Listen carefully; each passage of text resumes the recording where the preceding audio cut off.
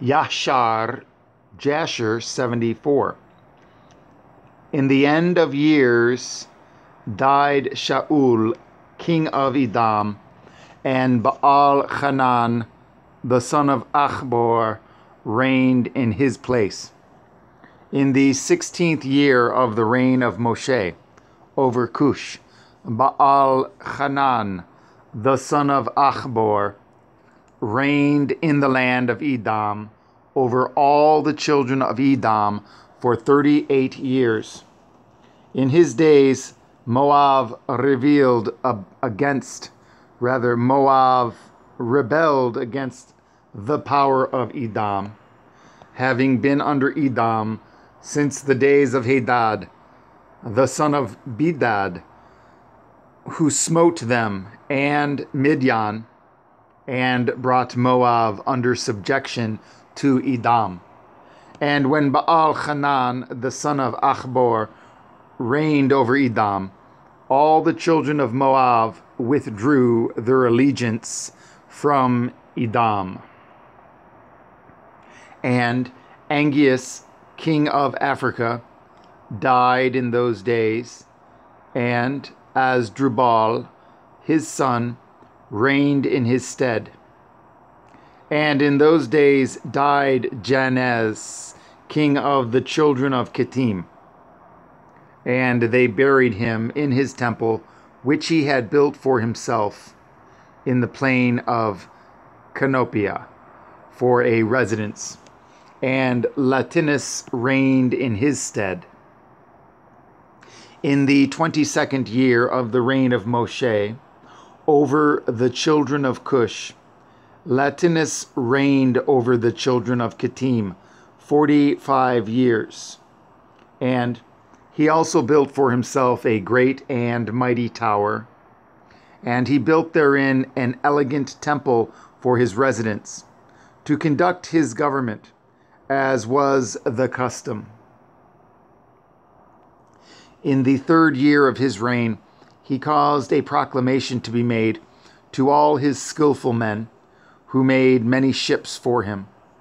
And Latinus assembled all his forces, and they came in ships, and went therein to fight with Asdrubal, son of Angeas, king of Africa. And they came to Africa, and engaged in battle with Asdrubal and his army. And Latinus prevailed over Asdrubal, and Latinus took from Asdrubal the aqueduct which his father had brought from the children of Kittim, when he took Janiah, the daughter of Uzi, for a woman. Latinus overthrew the bridge of the aqueduct. So Latinus overthrew the bridge of the aqueduct, and smote the whole army of Asdrubal a severe blow. And the remaining strong men of Asdrubal strengthened themselves, and their hearts were filled with envy, and they courted death, and again engaged in battle with Latinus, king of Kittim. And the battle was severe upon all the men of Africa, and they all fell wounded before Latinus and his people. And Asdrubal, the king, also fell in that battle. And the king Asdrubal had a very beautiful daughter, whose name was Ushpezena. And all the men of Africa embroidered her likeness on their garments, on account of her great beauty and comely appearance. And the men of Latinus saw Ushpezena, the daughter of Asdrubal, and praised her unto Latinus their king. And Latinus ordered her to be brought to him. And Latinus took Ushpezena for a woman, and he turned back on his way to Kittim.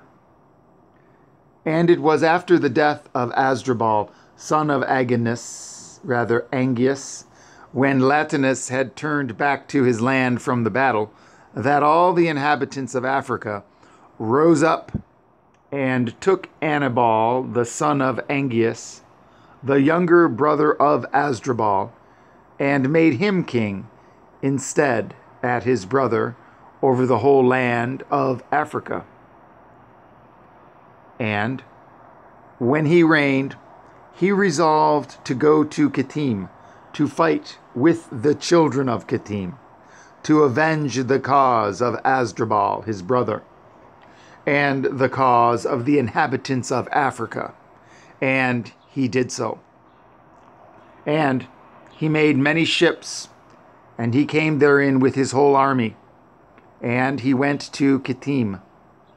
So Annibal fought with the children of Kittim, and the children of Kittim fell wounded before Annibal and his army.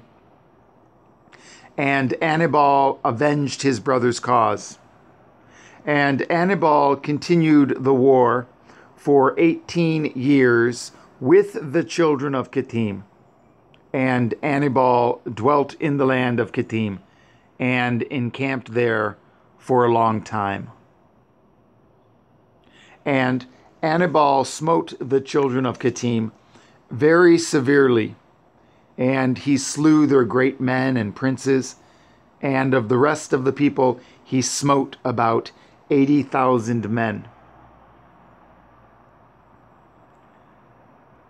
And at the end of days and years, Annibal returned to his land of Africa, and he reigned securely in the place of Asdrubal, his brother.